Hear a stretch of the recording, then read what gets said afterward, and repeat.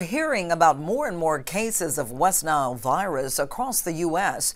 and with rain chances increasing over the next few days, KPLC's Morgan Babineau spoke with Calcasieu Parish Mosquito Control to learn more about what they're doing to prepare ahead of the holiday weekend.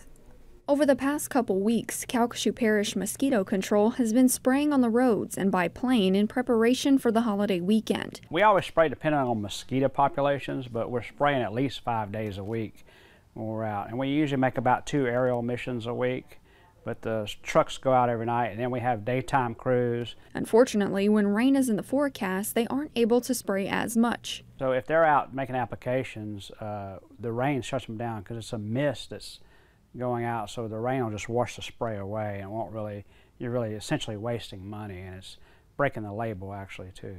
Harrington says they are consistently collecting mosquito samples to test for viruses.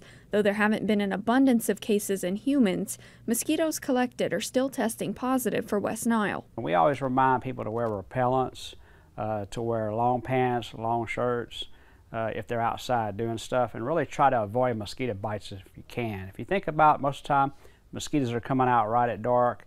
That might be the time to be inside or to put on some spray. How does bug repellent work? Well, it's because of an active ingredient called DEET. DEET is, what it does is it tricks the mosquito. So the mosquito have like an antenna.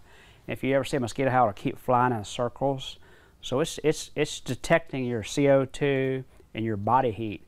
So it's finding that and it's trying to get to you. What that does is interfere with those receptors on the mosquito. So they're kind of like lost. It's like you jam their radar. Harrington says to also pay attention to any flower pots or containers you may have outside. Those can easily fill up with water and become a breeding ground for mosquitoes. In Lake Charles, Morgan Babineau, 7 News. If you're a resident in Calcasieu Parish and are dealing with mosquito problems, Harrington says to call their office.